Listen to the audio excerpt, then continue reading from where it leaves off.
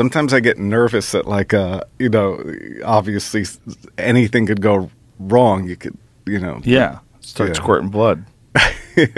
like it happened last time. Yeah. Well, I promised you there was going to be no blood. Thank you.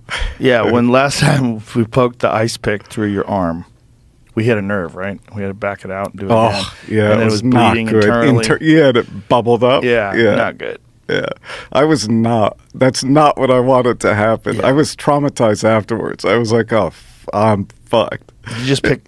So is that just a luck thing? Like you miss, or you just don't know exactly where to push it through? No, what happened was normally I think I go in from this side and out, but because you were sitting here and I wanted you to push it, I think we went in the opposite direction. Oh. And I think that's what went wrong.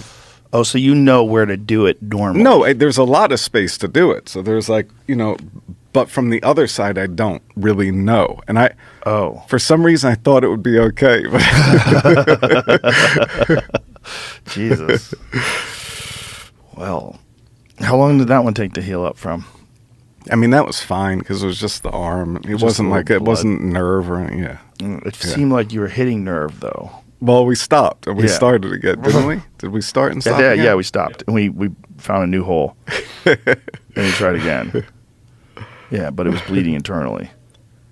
Ballooning up, and we had to stop the show, and you had to luckily we had an EMT here. Yeah, but he said it was fine. Yeah. And it was. But he was a little bit like, what the fuck?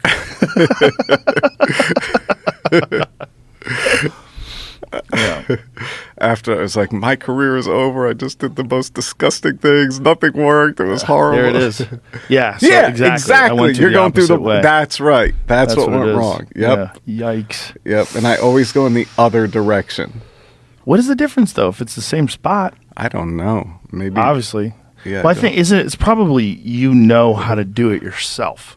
Well, no, but right? I let the audience do it when they come on stage. I let them really? pick a spot. Yeah, I mean, I make sure it's above the break. I make sure it's not in a dangerous place. But yeah, yeah. How many times have you stuck an ice pick through your arm? Oh my, so many, and 100? through the hand, way more.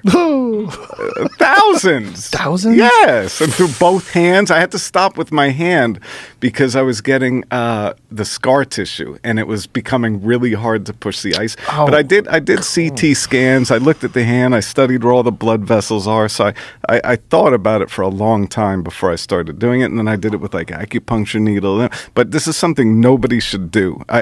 No magician, nobody, because it's just real. It's just not good when things go wrong. Yeah, I would imagine. Yeah. I would imagine that's a real problem. How do you decide what you're going to do with these kind of things? What makes you comfortable? I think I'm going to stick an ice pick through my hand. I think that started early on. There was a magician named Harry Anderson that used to do needle through arm, and it was like a fake arm thing, stuck it together and it looks like it's going through. And I was like that, and I think I was like, that could probably really be done. So I think it began with that, and then I heard about a kid that can take a bicycle spoke and put it through, and then I started thinking, well, if you could do that as a trick but have no blood, then it's kind of amazing. And what I didn't realize was basically your blood, it coagulates based on time. So if you push this through, again, I don't want to give anybody lessons on this stuff is not good to do at all. But with time, I think when you pull it out, you just don't bleed unless you go through the wrong side and hit something. But yeah. But I like those things that it just seem impossible, but there's an actual science to it. Who was the guy who would take thin swords and shove them through his lungs? Yeah, Mirandayo. I have not done that, and I'm never going to do that. Don't do that. Yeah, he died doing that, didn't he? No. So what happened? Well, normally he would have a rapier pushed through by a doctor, and he would jog with these rapiers through his body, through his lungs, right through the middle. And I think what happened was he became very overconfident and thought he could do anything, and he swallowed a needle, like an ice pick size needle, he swallowed it and thought he was going to like push it through. And when he went to sleep, it was still inside of him and it ruptured his heart. And then he bled out and died. Oh, God. Yeah. Yeah, I think he started to get so cocky with what his body could do. Yeah. So this is the guy. Yeah. Yeah. Now, how does one do that? I mean, if he's got they said he had tuberculosis, and so the way his body recovered it, it doesn't. Nobody really knows, but I know scientists and doctors. They all thought it wasn't real. They thought it was a trick. So it took forever for them to even think it was real. Oh, it goes sideways. Oh, that's right. I forgot this one. So he's going through his fucking intestines. Yeah, he was the human pincushion. And that's a doctor? Boy, that doctor. What about do no harm, fella? That is so insane. So he's got I mean, it's insane that he could control. So did he go through his arms as well? Is that why his bandages? I don't know. But it's insane that he could control it because, you know, obviously when people get stabbed, you know, now he's going to do an X-ray? Is that what he's doing? And look at the holes in his he's got back. holes all through him. Oh, God, dude. Yeah, it's crazy. That guy's got so many holes in him. Yeah, it's crazy. The doctors have to examine. Yes, it's a regular sword. Thick rapier, by the way. Yeah, and then they eat. And like the water comes out. Oh, God. Yeah, don't do that one. Never. Yeah, there's real danger in a lot of the shit you do.